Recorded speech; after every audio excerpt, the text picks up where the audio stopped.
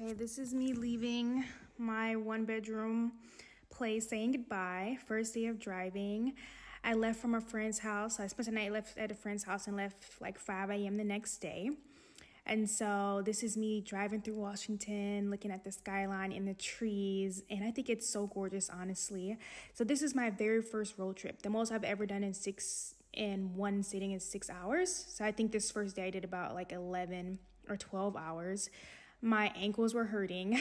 I was kind of drowsy and kind of like not the best. My body just hadn't really adjusted to driving so much. So my friend recommended that I stop at this place. It's called Seven Feathers in Oregon, about halfway, because I'm going to Crescent City from Tacoma.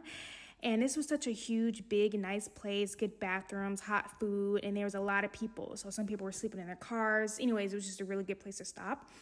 But I was struggling. So I went to get a double shot of like Starbucks coffee.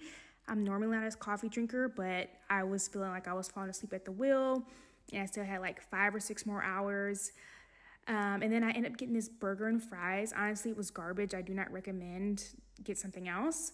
And then I proceed to see like the biggest American flag ever driving through Oregon. And that's Seven Feathers.